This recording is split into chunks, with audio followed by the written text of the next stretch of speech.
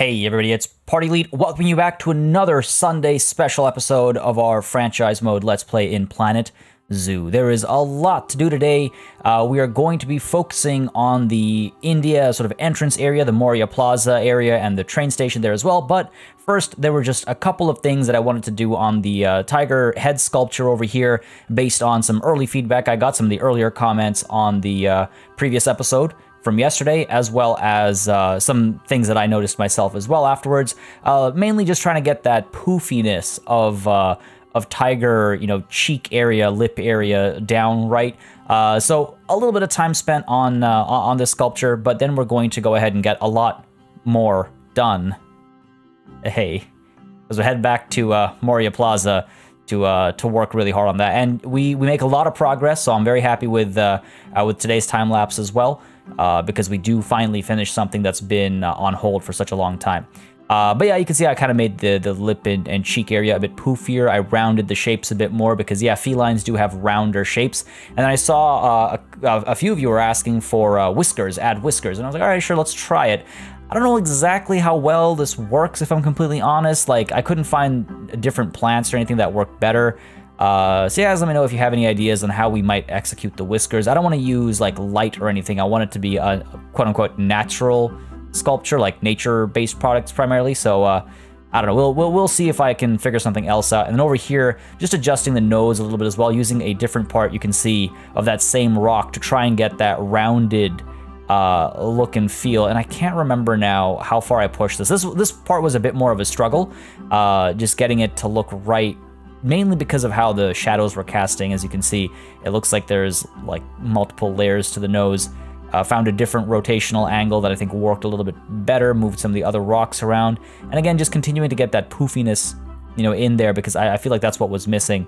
I don't know, there's still some more work to do over here, but this is not what today's episode is about, so very soon you'll see. I'm relatively satisfied about where we are. I just had to pull back towards the MOR Plaza. Now, I do have to hit play for a little bit because I want to get some VFX going. I want to get the fountain at the, at the end of the trunk over here for this elephant sculpture. So I hit play for a little bit, and fortunately, as I hit play, no major notifications pop up, though happiness does become a little low, unfortunately, but we'll deal with that later.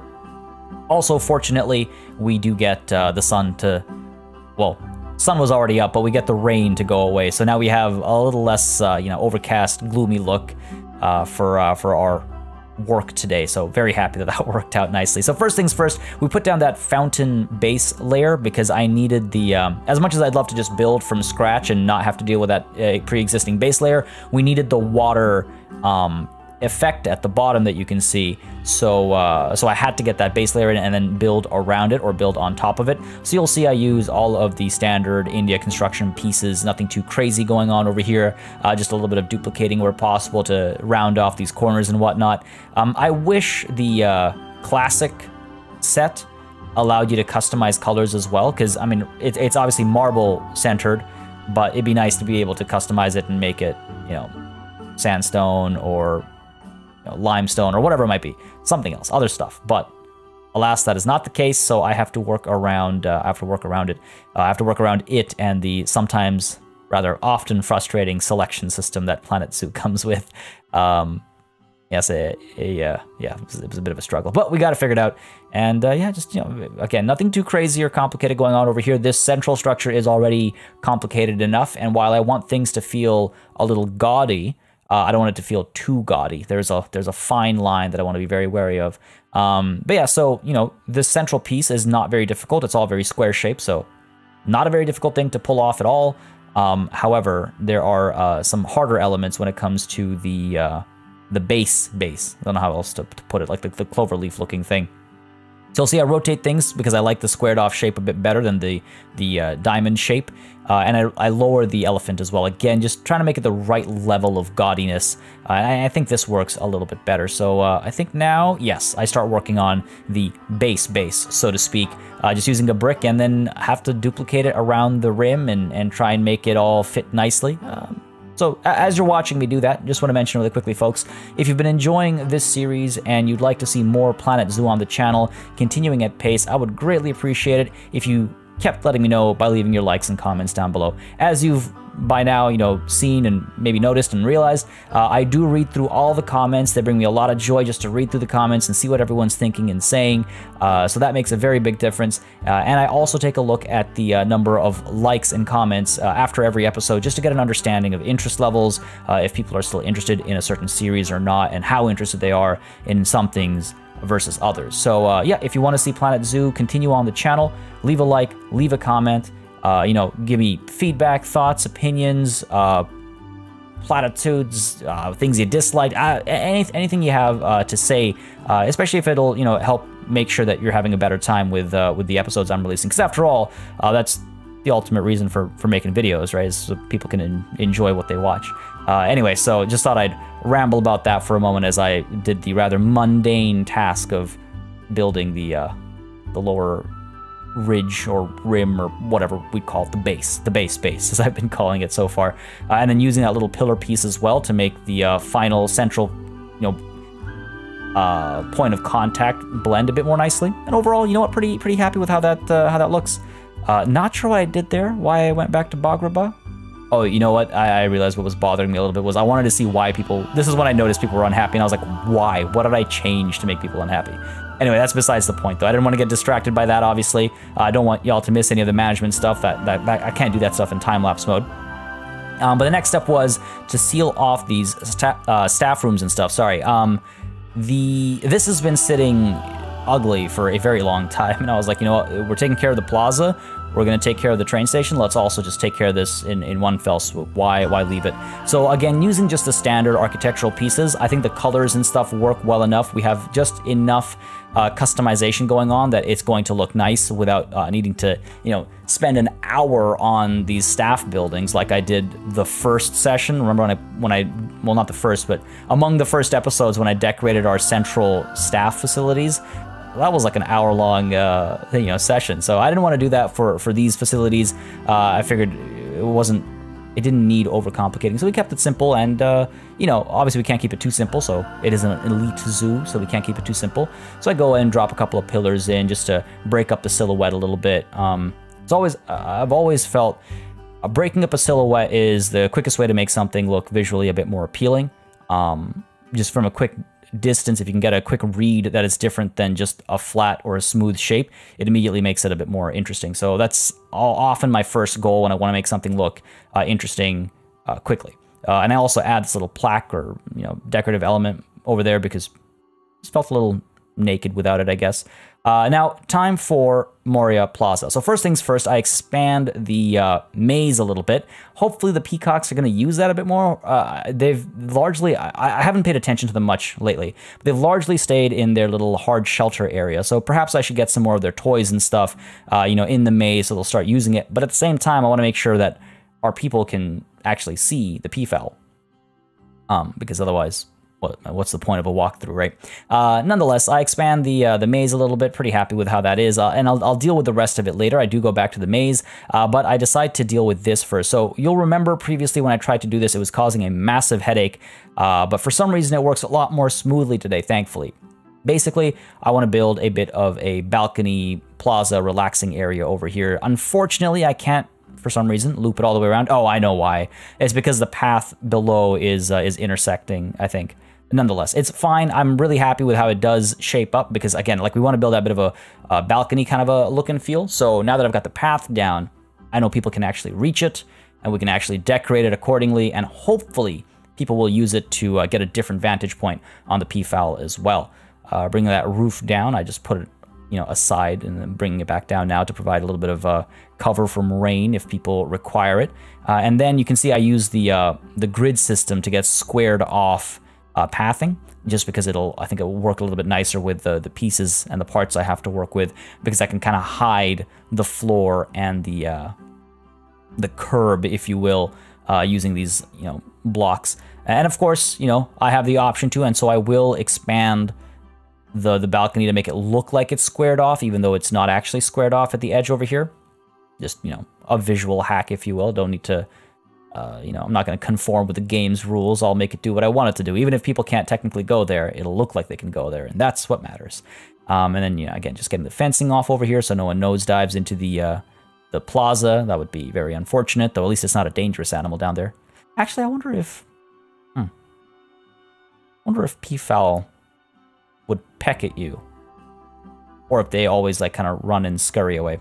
Anyway, sorry, just curious. But yeah, getting the fencing done over here. A couple of limitations because of how the sizing works out, so I have to fill the gaps out some way, so I decided to get these pillars in here as well. A lot of the time these little things get a little frustrating. It's a little confusing why things don't snap perfectly, but you know, then I realize, oh right, Party Elite, you decided that this entire plaza being slightly off angle is not the end of the world, and I'm gonna regret that for this entire episode. Thankfully, as soon as I'm done with the plaza, it's not gonna be a problem anymore. And today we finished the plaza.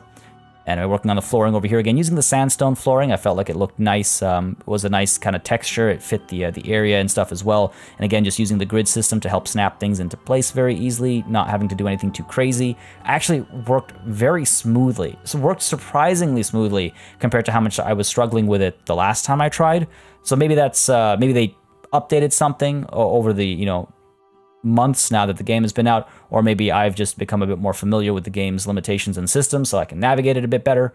Whatever it might be, my god, am I glad it worked out nicely. So yeah, now just, you know, making some tweaks here and there. We've got to make sure that the you know, the stores don't have little bits that are sticking out or gaps in their coverings, and I think now is when I actually go in and cover the I seal the backs off as well, because now people are actually going to be able to come in here, and I don't want to have an ugly look. I decided to go with a brick look back there, I think, rather than just a flat sandstone. And then I decide, you know what, from up top this is looking rather bland, and based on my slight paradigm shift from last session and my love of rooftop gardening and how beautiful it can look, I decided that we're going to get a rooftop garden at the Moria Plaza as well. Now, if I'm not mistaken, rooftop gardens are a relatively common sight in India, but if someone knows better, let me know. Whether it's a common thing, you know, culturally or socially or not, it's something we're going to be doing in our zoo.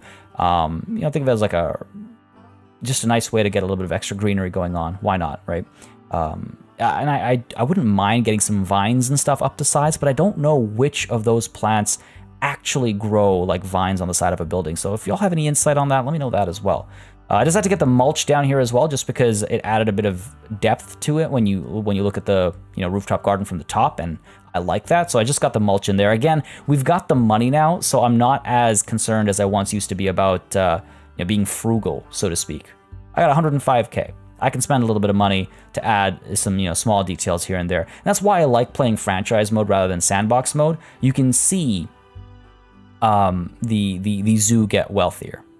You can see and feel the effects of our, you know, successes and also our failures, and definitely also our failures when we had to slow everything down for a handful of episodes. But yeah, just making these steps over here. Unfortunately, the previous steps didn't work. I couldn't just copy them over, and unfortunately, also it's this weird, like, slight angle, I think, that we've got going on over here. So I just have to go in and adjust the steps a little bit. Another thing that happened, which I haven't noticed yet, I'm pretty sure it just happened, but actually, well, I'll point it out later. Maybe you'll notice it before I point it out, but I'll point it out later when it becomes relevant. But yeah, just doing what we did before with the steps, you know, just barely covering, just, you know, getting a millimeter higher than the actual steps themselves, so that people can still actually interact with them, and hiding this little corner section over here as well. Just going to use the regular blocks. I believe I squared it off. Yeah, there we go. Yeah, pretty happy with how that looks. I decided to, there we go, put some plants down over here and at the back over here as well. Trying to make it look all, you know, pretty from all sides. And I believe now is when I, yes, get the bench in here as well. And I'm actually really happy with this bench placement and the bins and all. I'm also happy with the lighting that we're going to do, because we do take care of lighting today as well. That back balcony space becomes extremely cozy. I'm a big fan of, I'm personally happy with how it came out. I also decided to get the education boards up over here. Again, if people are actually coming up there, I want to make sure they're getting their education, they're not missing out on that. And of course, donation bins as well, because I want to make sure I'm getting their donations, you know, to help the world, and also the zoo. I contemplate putting a toilet block up over here if one will fit nicely, but then I realized we've already got one, you know, right by the railway station, so we don't really need it. And then the last order of business with the balcony that isn't, you know, that's daytime work, is getting this support structure in, because it just didn't look physically, you know, legitimate. So I want to get the pillars in there, and yeah, pretty happy with how that's come together. I mean, y'all let me know what you guys think about that, but I think that's all the work I do in terms of construction stuff, because we'd almost finished the plaza. It was just some small details in a little rear balcony area that needed work, so I'm really happy with it. Next up is the railway station, which is another, project that's been sitting with literally just a facade for so long. So it's time to finish this off. Added that second floor that I was talking about, and then at the same time I realized, ooh, what if we cover this walkway rather than leaving it open and not knowing what to do with it? What if we cover it? And more details on that in a bit. I do more than just put a flat flooring, section down on this. But I feel like that's working quite nice. It's a nice covered walkway. You stay protected from the rain. And we can doll it up with a little bit of greenery. There you go.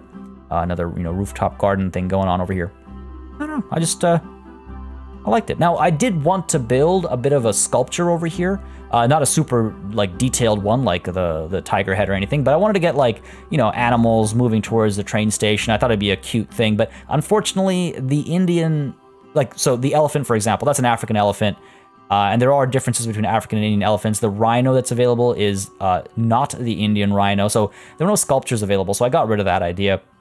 And then I started playing with more gardening up top. You'll see in a moment's time. I got some of those, fabric pieces in there as well. I felt like that worked nicely to just transition into the station. And I wanted to make the, I guess it sort of becomes like a kind of a minaret-ish structure for where our clock tower is going to go. Yeah, just thought it made sense, and it looks nice. The rounded, shapes and all. It stands very tall. And before I actually get the clock up there, because that involves going back and copying it over, I decided to work on some other elements over here. Make the exit a little bit nicer on that railway station, mainly because even though it's the exit, when you're walking through the walkway, it's kind of the thing you see. It becomes a bit of a centerpice. And then now we're just going to copy this clock face over. By the way, those of you, again, just to explain, because many of you missed it, I still get the question asked a little bit. So 1:37 p.m. in 24-hour clock or in military time is 1337, and 1337 is elite speak, and it means elite, among other things. It's how you spell elite in elite speak. Anyway, I worked with those cube sections for a little bit to try and square off the clocks. It just didn't look good. I didn't like how it looked. I wanted to see how it might look. And then back over here, working a bit more on the maze, just trying to create a private space for our peafowl. If they wanted to hide from people, then they have a space they can go back to and really tuck away and hide. Now over here, just temporarily making a blueprint. I have to remember to delete this blueprint, but just so that I can very easily replicate to the other side over here. Unfortunately, the game doesn't allow you to duplicate multiple architectural pieces like walls or floors, so that blueprint hack is the way I do it, just to save some time.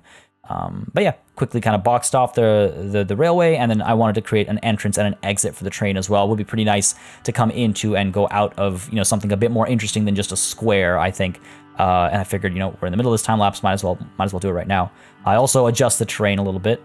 Too much grass growing through my sandstone, squares and stuff. Didn't like that. And then capping off the ground floor over here with some decorative elements and some windows that you can look out of and light up the area nicely as well during the day. But yeah, we're gonna cap off the back with a couple of these faux windows, I suppose, and finish the front and the other end off as well, I believe, with, well, just trying to seal off the thing so it feels like there's an actual, entrance/exit kind of a feel. It feels like an actual complete building. I don't know if this necessarily makes sense. I mean, it's a steam train. This area is going to get pretty steamy, I suppose, but I guess that's why we've got the windows, right? Definitely like and prefer how this looks. There's the camera acting up on me. Prefer how this looks with the archway kind of sealed off. It feels like an actual, you see what I mean? It feels like an actual exit in a building. Wow, that went by very quickly in the time lapse. I personally feel like it completes the piece a bit better. And then over here you can see again, put down the mulch and then just duplicating some of these plants over to get that rooftop garden thing going. It's a very simple way to make things look pretty on a roof. Make it green and flowery, and I felt like the colors actually worked very nicely as well for the peafowl. So yeah, pretty happy with how that worked. And now is lighting time. So use that blueprint hack to get us into the dark. And there's a fair bit of lighting work done actually today. I start with the MOR in Hindi sign over here, this the mini sculpture, if you will. And I decided to try and light it up with appropriate colors of green and purple. Looks kind of nice, I think. Very subtle, nothing too crazy. I'm pretty happy with how that lighting looks. I might adjust it again later, but I like that it's not... Oh, that's when it disappears. I was wondering, because at one point I have to go back and add that light back in. I didn't know when it got deleted. Anyway, but yeah, the green and the purple I felt was nice for the sign, but it wasn't going to work for the entire area. So I wanted to keep the warmth of, you know, like the India theme. So we go in with some oranges, but we balance that orange out with not blue in this case, but with a bit more of a purple. It's in that same vein of like blue and yellow. It's just purple and a different shade of orange. They're still complementary. You just kind of rotate around the color wheel. And I actually really like how that's looking. It looks a little bit like a nightclub maybe, especially when we get more of the lighting done. But I like how the orange and purple is working. And the front over here as well, get the purple, you know, pinkish purple lighting going again. For some reason, I think of, even though it's maybe not right, but I think of purple and green and yellows when I think of PFAL. Maybe that's just me. So, I mean, again, feel free to correct me if you guys feel differently. And then, again, this is like, I figure there's a lot of lighting work to do over here. Let's do it right now, because it's not complete if it's not lit up. And we're trying to have our zoo open for, you know, longer in the day and in the night. So might as well get all this lighting done now so that eventually I don't ever look at something and regret the fact that I forgot to do the lighting or I decided to leave it till later. Now is when I realize, hold on a second, where did these stairs go? Thankfully, I could just duplicate the stairs from the other side. This was symmetrical, so I was able to do that. But my heart skipped a couple of beats when I realized at some point I deleted this entire stair section. Anyway, you know, adjust the lighting a little bit, get a little bit more of that orange and purple going in the back over here as well, trying to figure out exactly where to put the spotlights.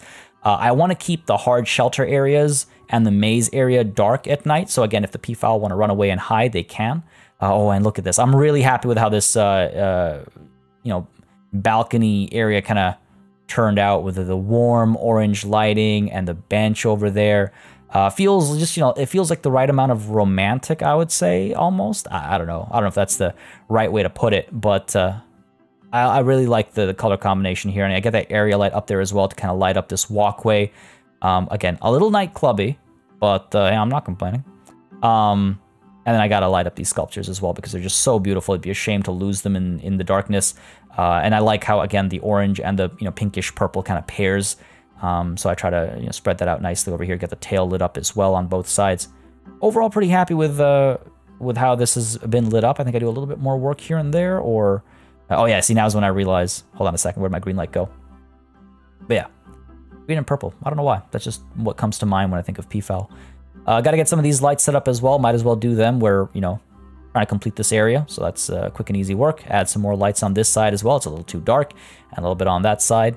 And then, I believe, I take a look at my lighting work just to see if I like how the elephant sculpture looks. But yeah, time to light up the train station area.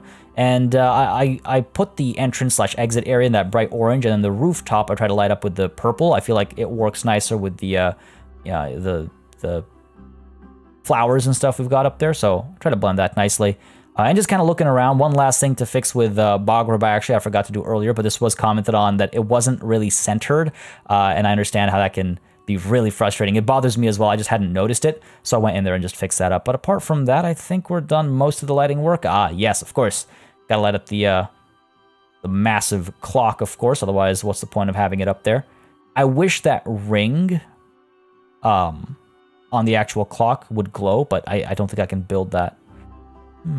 Maybe? No, I don't think the lighting pieces really work nicely for that. But yeah, get that nice underlighting going. I really like how the underlight kind of looks. I always like how that looks. And then I'm also going to duplicate that down over here to light up the Americas sign.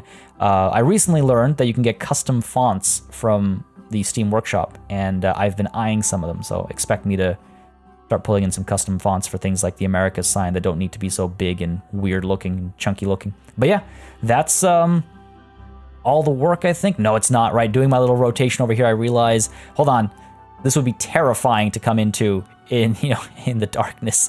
So let's go ahead and light this area up, and since we're lighting that area up, let's light the exit up as well. And now we're done. So folks, I hope you enjoyed this session. If you did, you know what to do. Let me know. by leaving a like and a comment down below if you'd like to see more Sunday specials of these, quick speed builds and finishing off work. As always, a massive thanks goes out to all of my channel members and patrons for supporting the channel on a monthly basis, and a big old thanks goes out to each and every one of you for watching. Until next time, cheers.